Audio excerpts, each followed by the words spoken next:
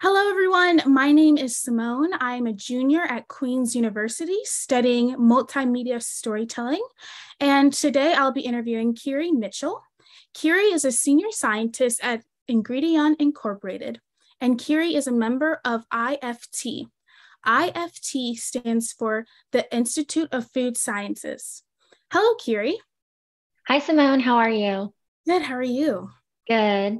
Good. So, my first question for you today is what initially drew you to the science of food as a career path? Yeah, thanks for asking. I first became interested in food and nutrition actually when I started running in high school on my cross country team, because I realized the value of proper nutrition and different eating habits and the power that food had to help me achieve faster times and also help my endurance. So I then kind of was thinking through my head, if food has the power to do this, I would love to learn more about it. And so that's when I shadowed a professor at Colorado State University, which is the university that I attended in Fort Collins, Colorado, which is where I'm from. And that was a professor in the nutrition and food science department. Um, and that's when I realized I want to study nutrition and dietetics.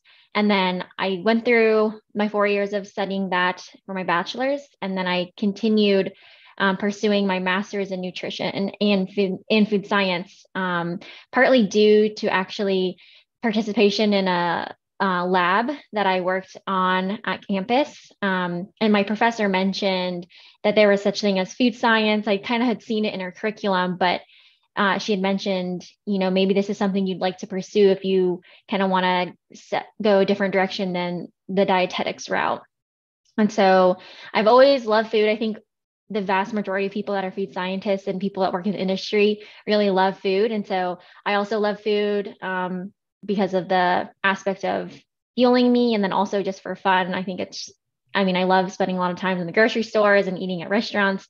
So I was pretty much hooked when I realized I could study food science because I was like, wow, you can't really beat, studying like my favorite subject. So that's kind of how I started. And then I worked in just various positions. I worked at Jason's Deli when I was in high school, and that was kind of my first experience in the industry in a very customer centric role. And then worked as a dietary aide in a nursing home. And then I also worked as an intern at a vanilla company, also in Fort Collins. So that's kind of the trajectory of how I've ended up now here. Wow, I love your story and I love food too. So I can totally relate to your passion. That's amazing. So, what college courses or high school courses have you found to be the most applicable slash important for your occupation? Yeah. So I actually didn't even realize, like I said, I didn't realize that food science kind of was a possibility in high school. So college is really where I found most of the courses to be applicable to what I do now. So I found like food chemistry, I took a food biotechnology, a food product development, and then a food systems impact on health and food security, and then also a food service systems, which kind of covered operations, production, and purchasing categories. And I work in the plant-based meat alternative category. And so one thing that I really enjoy is how relevant the work is to address, nutrition and health concerns while also creating something affordable and tasty. So without a lot of these classes, that's kind of my foundation and to help broaden my learning, I think it would be harder for me to understand the importance of the work I do and then how I find meaning in my work. I think the background I had in nutrition has really helped me understand from a consumer side how important that is to think of when you're creating different products, and then also in the food systems impact on health and security and the food service systems were really important to help me realize kind of the impact on the food that we create after it's manufactured and what happens after that and what the impact might be on the environment in different communities. I love that. Now, let's say I'm a high school student and Mhm. My high school doesn't offer a lot of nutrition courses or health and wellness courses. What is your advice to those students who are seeking out courses that they can take now in high school that can prepare them for college courses? Yeah, I think in high school, I focused on a lot of basic science. So chemistry and biology, I think were the ones that if I can remember correctly, that's probably what I would focus on, and then some math courses as well, just to enhance that foundation. I mean, even in high school, I didn't really know, but I think having a stronger like science background definitely enhanced it. And so it gave me a better foundation for when I was in college and I was able to take kind of more specific to food courses. Thank you so much. That's very important. So how did you engage with IFT or Feeding Tomorrow, the foundation of IFT, as a student and or a new professional?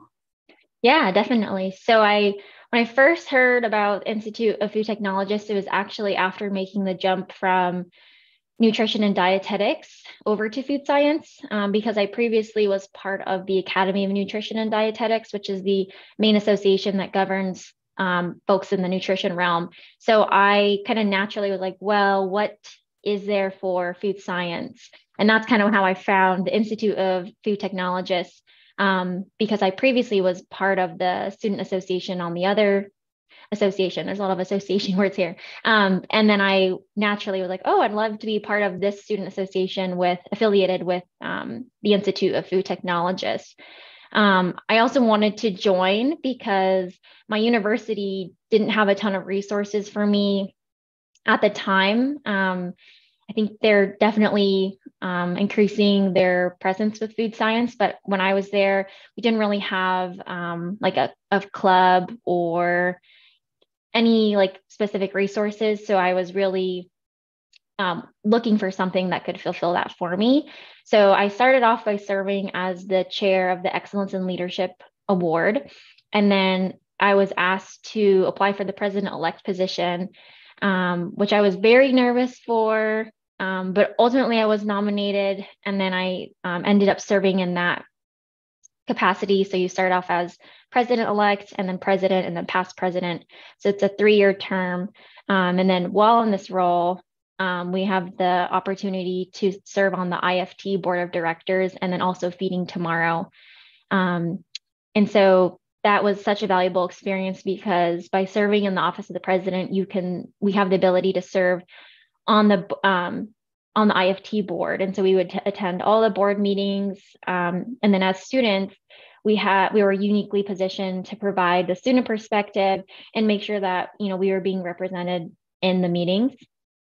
So that was super valuable. And now that I live in Maryland, I recently moved here. So I currently serve on the local section, which is kind of how we distinguish different regions within the broader IFT. We have what we call sections. And so I'm part of our local Maryland section.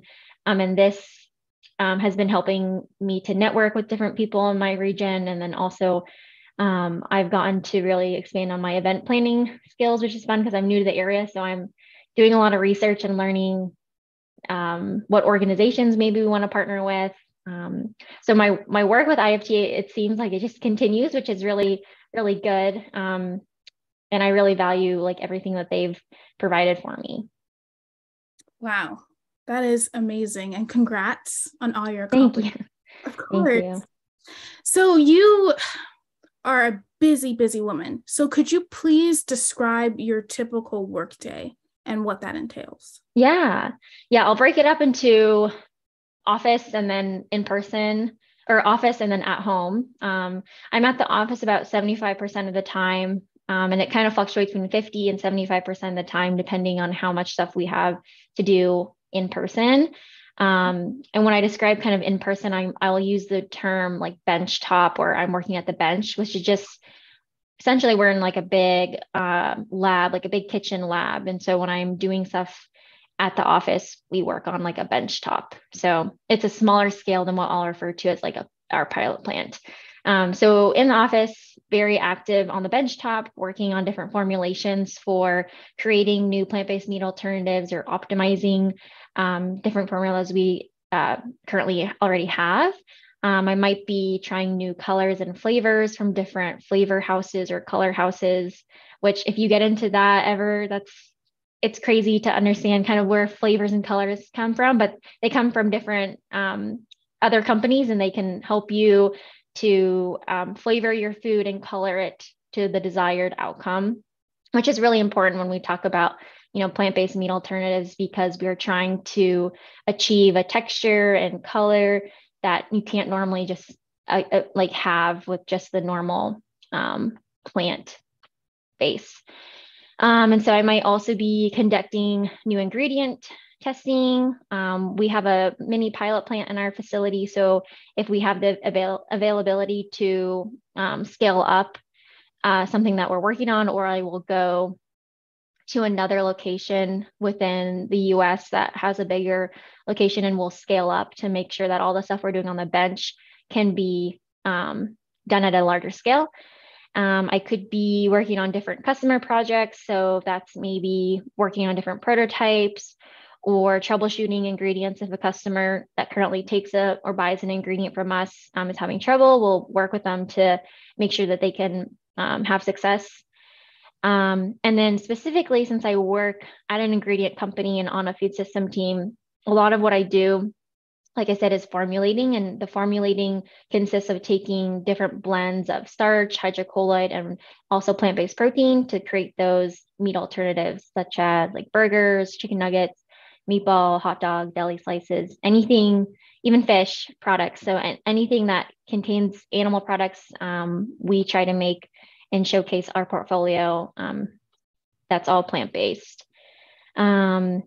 And then we also work with our sensory team. So everything that we create, we want to pass through our sensory team, and even people in our office, just to try, so that we can get an understanding of how a consumer might perceive the product, or if people are liking a certain flavor, or if there's things that they'd like to change. We want to be able to do that before we finally commercialize something. And then when I'm at home, that's a lot of working on different formulations, responding to emails, attending meetings, watching webinars. I really enjoy watching webinars. A lot of times they're focused on my category. So because plant-based meat alternatives are always changing, there's always something new. It's a really great way to stay on top of all the trends and to understand what other people are doing within the space. And then we can even partner with new vendors and manufacturers for product co-creation, in case, because a lot of our customers might be using different equipment or in a facility in which we can't replicate. So we might need to go there, update data sheets, capture and document any active work that we've been working on. Since we fluctuate from in-person to at home, it's really important that we stay very up to date on record keeping, what we observed when we were in their lab, or any notes that we want to jot down, because when you're doing a lot of prototype testing, things can get lost, because it's really hard to remember things from weeks on a different week. And so that's something that is I've learned to get very, very good at. Of as soon as I am done with the test, I take notes as I can. But I do that at home to make sure I haven't missed anything. And then also just working on presentations to showcase kind of what we've been developing for our business development and marketing teams. So then they can translate those learnings to our go-to-market team and then help address different customer needs.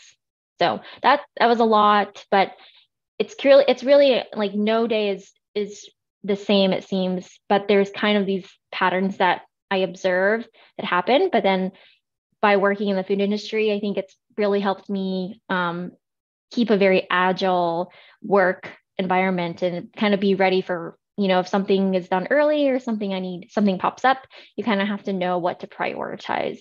But I do value that about the job, because it keeps me just on my tiptoes all the time. Wow, that sounds amazing. And it sounds like you are always doing something new, which I love. Yes. So, what is one aspect of this career that people would not necessarily expect? Yeah, I think how like multidisciplinary the field is. So I mentioned earlier, all the different courses you can take, but within that too, there's different backgrounds that people come from.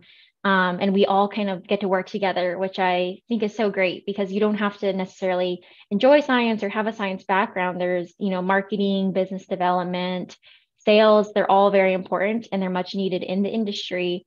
So even if you don't have, the food science or the nutrition or chemistry or engineering, um, that's okay. There's something kind of for everyone. But also, if you do have all those, or if you have interest in any of those, you can really apply it to food, which I think is so fun and something that I love because I think everyone has to eat and a lot of people love food. So being able to take something that you learn in or get a major in, and then applying it to something maybe non-traditional, like food, I think is super interesting. And I think a lot of people, stumble into this field. Sometimes they might not come from a food science, but they might come from like an engineering background and become like a process engineer working at a manufacturing plant. So it's just really cool that we can attract a lot of different backgrounds and talent. But it's all housed kind of under the food industry. Wow, that is so interesting. So you mentioned earlier in this interview how you used to work at Jason's Deli and then you were a dietitian at a nursing home. So how did these opportunities come about to you? Because I know we just talked about how it is great to be diverse in your interest. So Mm-hmm. what would be one piece of advice that you would give someone who is interested in so many different areas but wants to work with food, in their future? Yeah, I think basically any experience you can get working in the food industry is helpful. I know like I said, I started working in a very unglamorous, very customer centric role, which really helped me to see kind of where the outputs are with our foods and how they get to consumers' plates. Um, so, taking on a job which may not seem the most glamorous can really help you kind of get that well-roundedness. And then internships are valuable too if you can get one, if you can obtain one, can really help you get your foot in the door of a company, and then build your skills within the company. And then probably research opportunities while in college, or if you can partake in a research study, I think they're super valuable and fun. I worked in the clinical nutrition lab, and that was great exposure to see how clinical trials are run and conducted. Um, so I think that, and then any experience maybe with the 4-H club, will be helpful to get an understanding of what happens. And then I can't forget IFT. So whether it's your local section or the student association, there really is a place for everyone, and it helps you stay connected to the different industry trends, expand your network. So as anything that kind of relates to food, which a lot of things relate to food, I think really helps bolster up your resume and also your experience so you can see how each input, or each experience that you get has on your understanding of the food industry in general. That's amazing. And you mentioned 4-H. What is that for the viewers who don't know? Yeah. So I actually am not as familiar with 4-H, but to my understanding, it's an agricultural program that I think people that are younger or in like elementary or high school can participate. I think they have different award categories. So if you want to, showcase an animal or showcase something that you created, but it is, I think, geared more toward the agricultural category. But yeah, I'm probably not the expert on it, but I have heard it kind of used in conjunction with the food industry. If you come from like 4-H, it kind of provides you a good a background that might be relevant. All right. Thank you. Thank you so Yeah. much. So how has your participation in IFT or Feeding Tomorrow impacted your career success? Yeah, I definitely would not be where I am today without my valuable experience with IFT. So I mentioned earlier that my university did not have a huge food science program or even a club while I was there. So for me to have that exposure and the access to that large network of other students and events that I could participate in was very helpful for me to see, the different universities and their programs, what students were, where they were interning, what they were learning. So I wasn't as siloed in my own small university food science program. So I think that it just really helped me to see, what other students are doing. And it also helped to expand my network because I didn't, beyond my fellow peers, I didn't really get to network with that many people. So when I attended, the board meetings or the in-person IFT yearly event, that was so valuable to see people that I think I've only heard of, and then to, have conversations with them. So I think that was extremely valuable. And then also my leadership skills have increased and improved because of my responsibility serving on the student association and having to be an advocate for students. So it's really done a lot for me. And I think there was times when I, first started, I was really apprehensive and it was a lot of work, but I think now looking back, it has really paid off and helped me to become, who I am and a lot more confident in my role, and helped me see too how I want to continue supporting students and also, giving back to my profession. Wow, that's amazing. And I know that you're just going to continue excelling in your career as we move forward. So thank you so much. You're so welcome. My last question today is, what words of wisdom do you have for someone considering this occupation?